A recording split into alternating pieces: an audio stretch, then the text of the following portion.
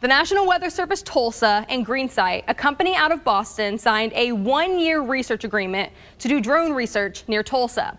Now, these uncrewed aircraft systems, known as weather hives, will be used to measure the atmospheric conditions in the boundary layer to help aid in weather forecasting and research. Now, each weather hive has 10 nano drones called WISP. They're going to be measuring the temperature, the humidity, barometric pressure, and then the wind speed and the direction. And these nano drones weigh less than half a pound, and they can fit in the palm of your hand, so it's very small technology. And the goal is for GreenSight to come to Oklahoma to deploy these nano drones over 5 Oklahoma Mesonet weather stations. Now, these weather stations provide weather forecasters with more frequent and up-to-date information, since there's at least one in every Oklahoma county, with 120 of them in total.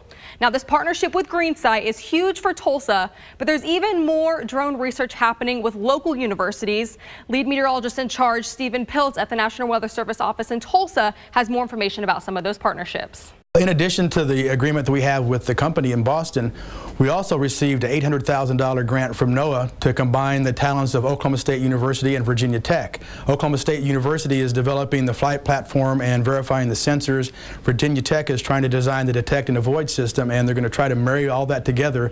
Now, the goal with the drone research is to get the drones 9,000 to 10,000 feet in the air to sample the atmosphere. But that requires a lot of work and clearance from the FAA. So even just getting 1,000 to 2,000 feet could be a game changer for research purposes. And having weather drones available to sample the atmosphere before severe weather days, when we're talking about tornadoes or wind threats, or even days that we're just talking about ice or snow, could be extremely beneficial to meteorologists. And again, the meteorologist in charge at the National Weather Service office in Tulsa, Steve Piltz, talks about how weather drone research could potentially save lives for nights like the Claremore tornado. Well, I think the drones and that ability to stay in the air a lot, or at least fly every hour, would really be a game changer during a lot of hazardous weather events. I think of the night of the Claremore tornado, where as meteorologists we were all looking at the low-level environment, and a lot of model data said the moisture had gotten too thin, maybe the storms wouldn't be bad as they got into Tulsa and on to the east.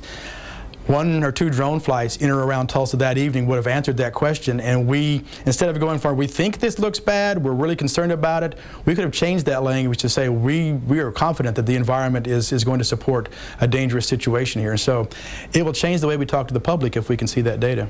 GreenSight will be coming to town in Tulsa to partner with Tulsa in the field research in August.